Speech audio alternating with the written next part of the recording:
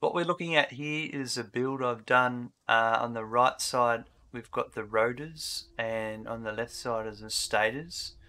In particular, these and these generate enough to make one assembler making motors, and we'll put that probably on the story above. And then we're going to have one of each type being created just for our own storage and production purposes.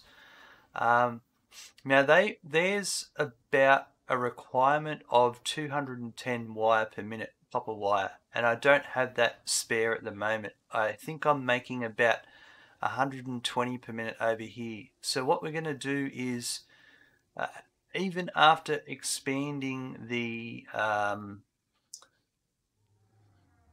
upgrading the miner over here inside the bottom of this tower, we still won't be making enough copper ingots to satisfy that requirement.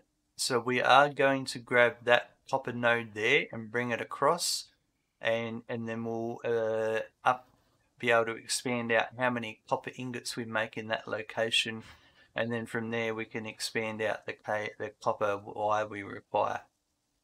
So that's going to be the focus now, and I'll also demonstrate hypertubes in this building to make it easier.